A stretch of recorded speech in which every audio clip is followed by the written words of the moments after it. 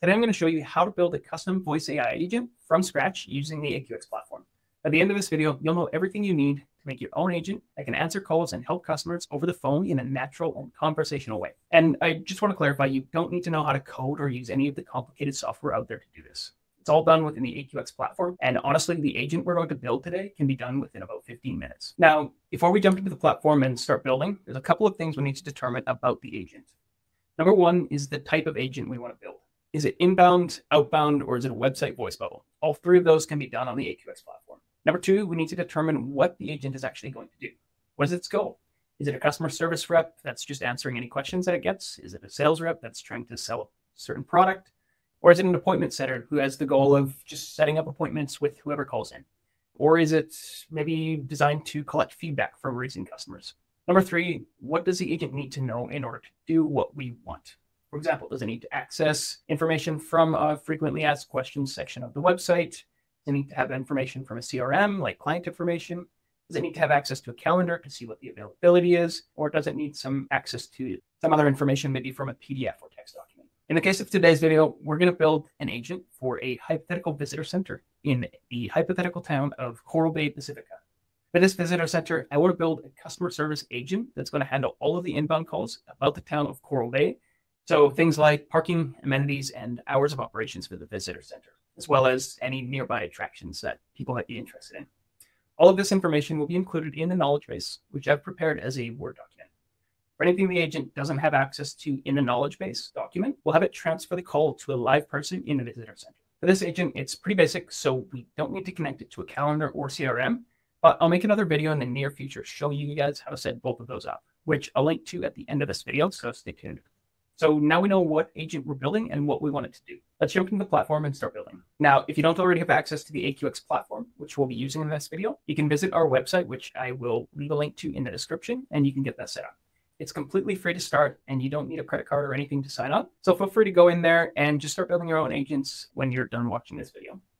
All right, so once we hop into the AQX dashboard, this is what we'll see here. So you can see I've got a couple of agents built already, a voice bubble and a inbound agent that just schedules appointments for me. But to do what we want today, which is build a brand new agent from scratch for this Coral Bay Visitor Center, we just hop into this campaign section, which is where all of our phone agents will show up. The voice bubble agents show up in here.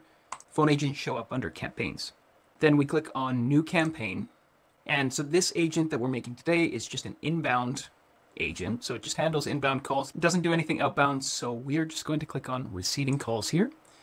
And for campaign name, I'm just going to give it the name Coral Bay Visitor Center Inbound Agent. Then we click on next to go to the next step. And for this here, company name, Coral Bay Visitor Center. For agent name, I'm just going to go with one I've used before, call it Sophie. And industry is Visitor Center. We can select the voice that we want to use here. And we can listen to it. I'm Ava. Thanks for choosing AQX. And that'll work for our case. Now, this one, under template, we are making an inbound customer service agent. We could go and create from scratch. For our use case today, this inbound customer service template that's already made in the dashboard will work just fine for us. And under agent role, same thing. We could also create this from scratch, but we're just going to do customer service agent from this pre-made template for us. On to the next step. Now in here, this is where we actually add our knowledge. So this is the knowledge base that I've put together for this hypothetical visitor center in this hypothetical Coral Bay Pacifica town. And in here, we just have some general information about where the visitor center is, contact information, hours of operations, things about admissions and fees, as well as attractions nearby and activities that you can do in Coral Bay, and other amenities, rules and regulations, just general information that a visitor center would typically need to give out. So I've added that here, and I'm just going to upload that file as a Word document in there, and we can see it's uploading here. Perfect, that's done. If we wanted to add a website link, we could click on this here and enter a URL. And then the program will scrape any information that we have on the web page. Now, keep in mind in here, it only adds information from the specific URL that you add here. So if you have other pages on your website that you want to include in that knowledge, you have to add those individually. So just something to keep in mind when you're adding website information to your knowledge base. For our case, this Word document is all we need. So next step Here we can edit what we want the agent to sound like. So this first message is what the agent will say every single time you call it. It will recite word for word this.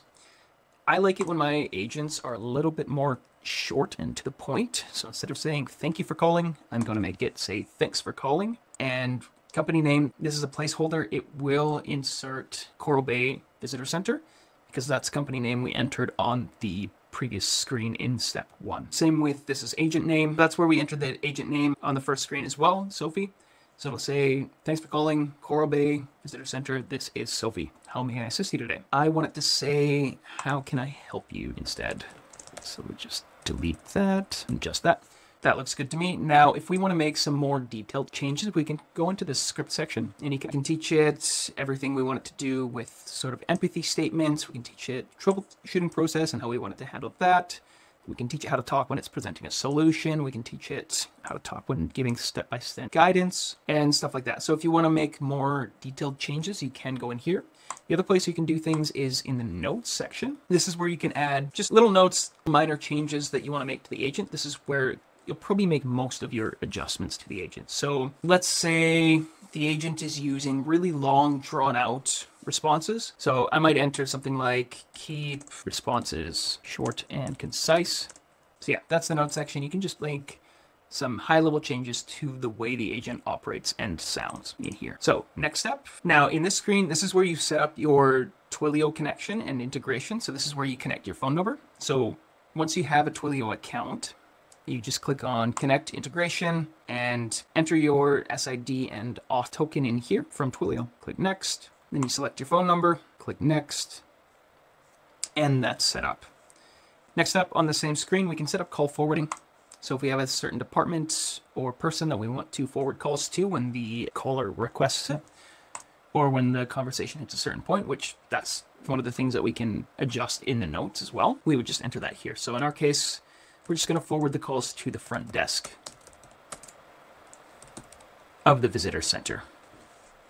And we'll just enter that phone number as well and click save. Perfect. On to the next step.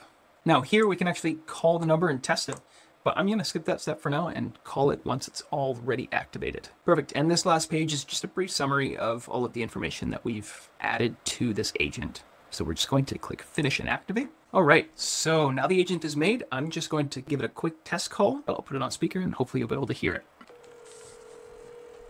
Thanks for calling Coral Bay Visitor Center. This is Sophie. How can I help you?